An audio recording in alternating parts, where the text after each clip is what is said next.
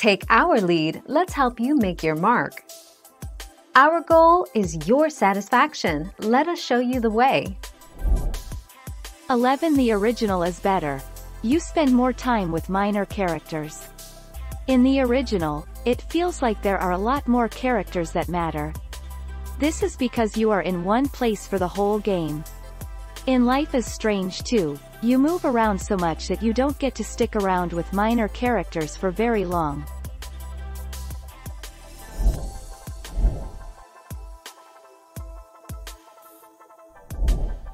Take our lead. That said, Life is Strange covers a lot of modern social, societal, and emotional themes. The coverage of these themes resonate very well with people who have experienced similar issues rooted in these themes in adolescence, or even modernly.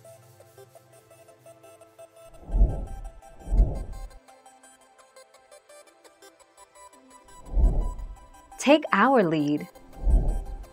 2. High moral plus flea ending. Parting ways. Overall, it is my opinion that this is the best ending that is presented to us at the end of the game, as presumably Daniel does confess. I really wanted to witness this happen before the game ended. To all the crimes committed and Sean lives free in Mexico.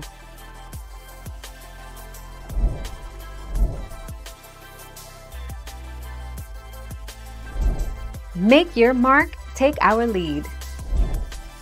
A third installment, Life is Strange 2, and its spin-off The Awesome Adventures of Captain Spirit were once again developed by Don't Nod and released between 2018 and 2019. A fifth installment, Life is Strange: True Colors, is scheduled to release in its entirety on the 10th of September 2021. Thank you for watching. Please subscribe and hit the bell notification.